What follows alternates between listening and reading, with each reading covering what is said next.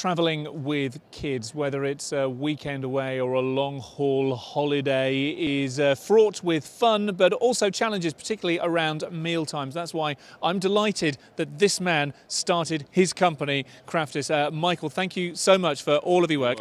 For anyone who hasn't got kids and doesn't understand maybe some of the challenges around lunchtime and dinner time, just tell me about CRAFTIS, what it does and how it came about. Yeah, the business started 12 years ago. It was born really by the fact of having two young kids ourselves. My wife and I started the business, and in fairness to Suzanne, my wife, she's actually who's not actually here at the moment, but she did a brilliant job. She started the business, and now it's been going 12 years.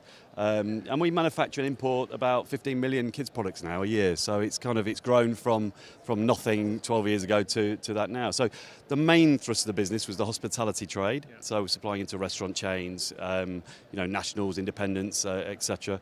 UK-wise, and we've now got about 1,200 customers. So yeah, and then we've been kind of contacted along the way by train companies. So we deal with Virgin Trains, etc.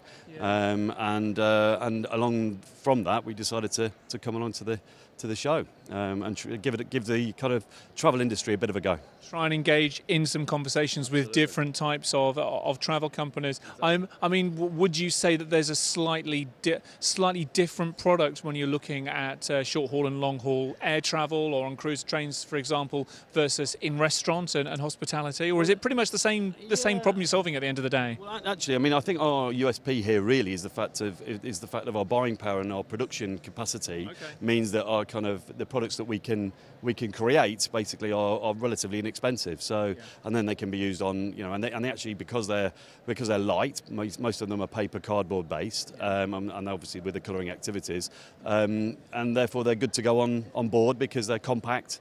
And obviously, eco-friendly, because that's kind of a main thrust at the moment for a lot of the airlines and the restaurant trade as well. It's kind of the eco-friendly, sustainability, that kind of thing.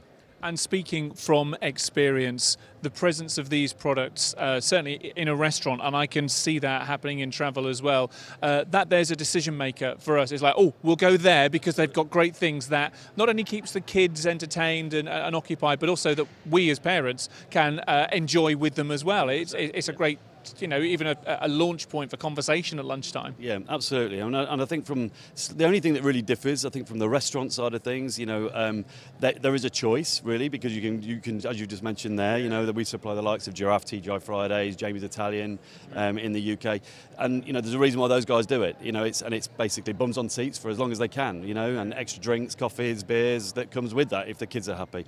Slightly different on an airline, I guess, because you've got less selection, I guess. But therefore, there's still the need to keep the kids kind of occupied because they're on that plane for probably an hour, 2 hours or more. Absolutely. Listen, Michael, fascinating stuff. Really, really pleased you're here. Hope the conversations are good and that you're able to expand in the travel sector as well as in the hospitality sector. Thanks again, Michael. No problem at all. Thank you.